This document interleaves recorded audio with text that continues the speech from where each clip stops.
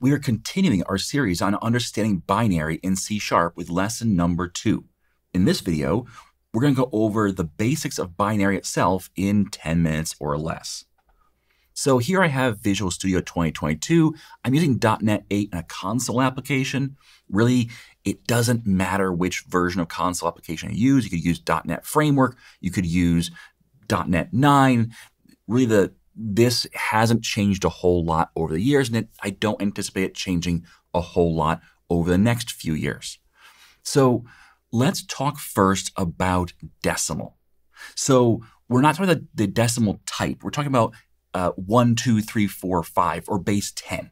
So this is our normal counting. We have 10 fingers on our hands, so we traditionally think in base 10.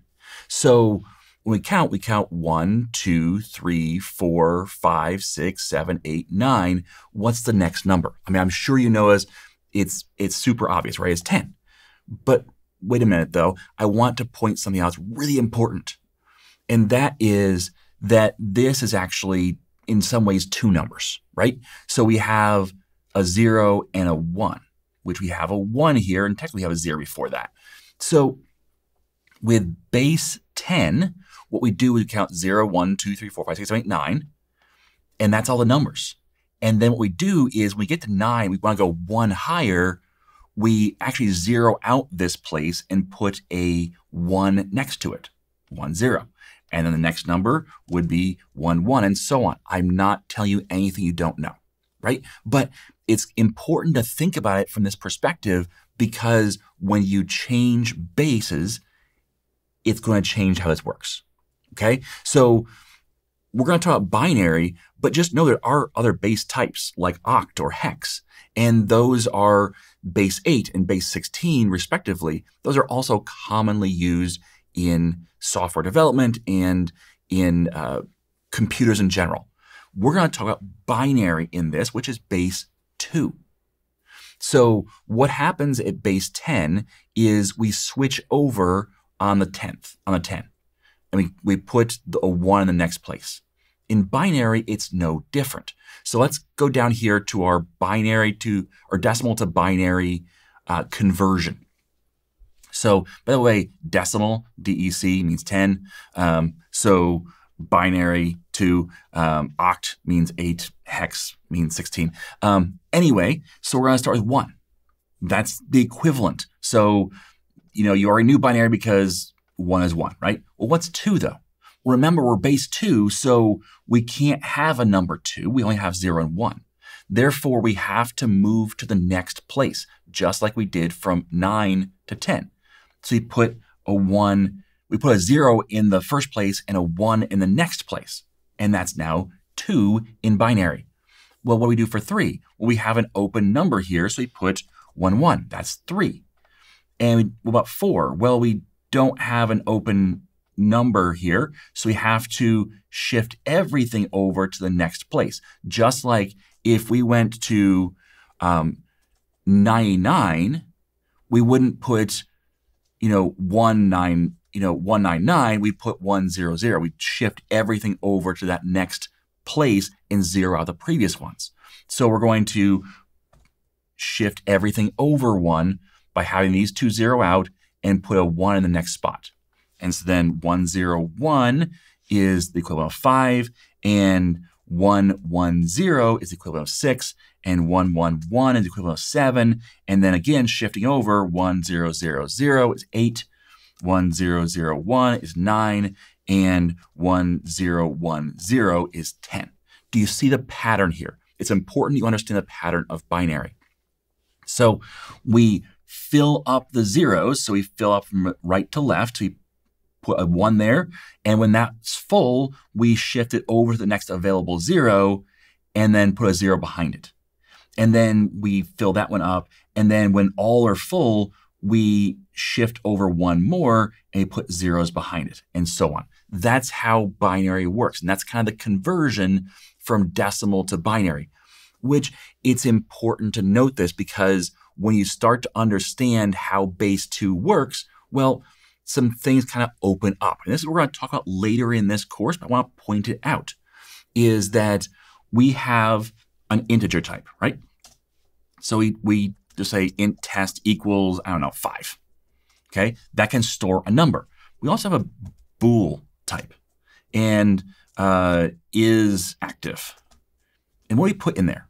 True or false, right? True or false, that's all we can put, which would also be a 1 or a 0, right? It's binary. It's a bit, we call this. We call each one of these values a bit.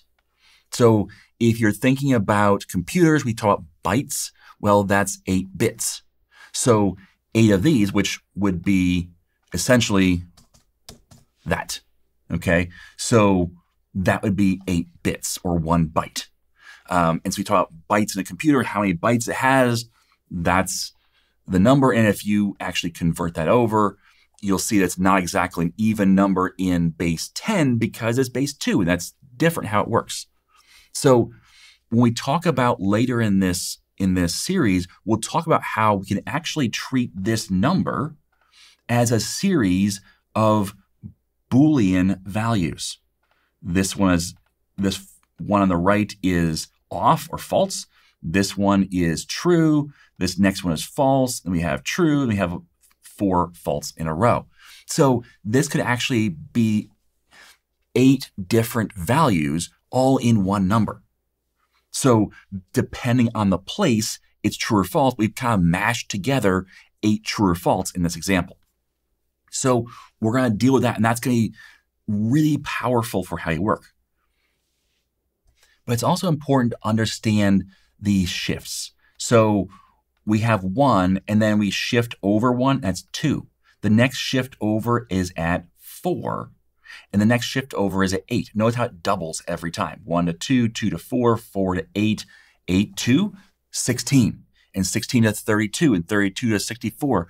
And if you've ever worked with hard drives or file sizes on USB drives, something like that, you'll get things like a 256 gigabyte drive. Why is it that number? Because of binary. So a 64 gigabyte or a 32 or a 16, this is because of binary and how many bits and bytes they're using. So it's important to note that progression here, because sometimes you get tripped up thinking about base 10 and going 10, 100, 1000. That's not how binary works. It's a doubling of the number. So that means that just by putting a 1 in front of this, I have made that number significantly larger. And if I put one more number, it's even more significantly larger, because the fact that it's not just adding a value, we are doubling and multiplying by, times itself, because the fact that, 1,000 and 10,000 are significantly different. And this is 11, well, not 11,000 because it's binary, but you get the picture. 1 and then 4 zeros is significantly larger than 1 with 3 zeros. Okay, so just kind of keep that in your head, that it's not exactly the same progression we are normally used to when it comes to base 10. Okay, so that's kind of a crash course in decimal to binary and how the differences work. This is important. This is foundational stuff, because we're going to be using this going forward when it comes to things like how do we display binary, but then how do we bit shift, and how do we add things together, and how do we flip these bits, and so many other things. So that's all coming up next in the series.